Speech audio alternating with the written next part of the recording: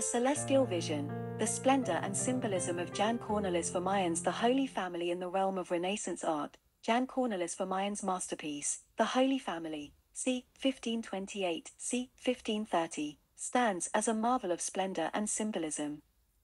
The painting is a sublime depiction of the divine and the human, capturing the celestial glory with an unprecedented realism. The artwork unfolds a narrative where Joseph's brooding presence on the right is contrasted by God the Father amidst musician angels on a terrestrial globe to the left. The Virgin Mary, adorned in resplendent attire, holds the muscular Christ child in close-up, a portrayal reminiscent of Jan Gossart's iconic Virgin and Child housed in Madrid. Vermeyen's meticulous attention to detail is evident in every brushstroke, from the two carnations held by Mary, one red and one white, which may symbolize the passion and purity of Christ, to Joseph's thoughtful pose leaning forward behind her. This depiction draws inspiration from Raphael's work circa 1518.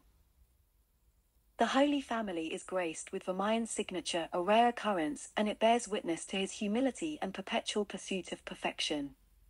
He signed pingebat, following Apelles' tradition, an expression of an artist never fully contented with his creation. Historical records suggest that this masterpiece was part of a diptych described in Margaret of Austria's inventory between 1524 and 1530, two panels by Vermeyen depicting Our Lady and Monseigneur de Liege respectively.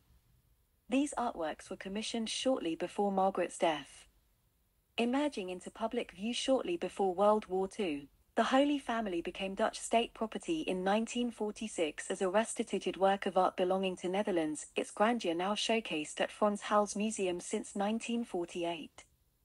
Every element within this painting, from de la Marck's pose turned rightward to angel holding up curtain pointing rightward, creates a visual symphony linking it with poses of Holy Family turned leftward, while green curtain extending into panel establishes visual connection between two panels.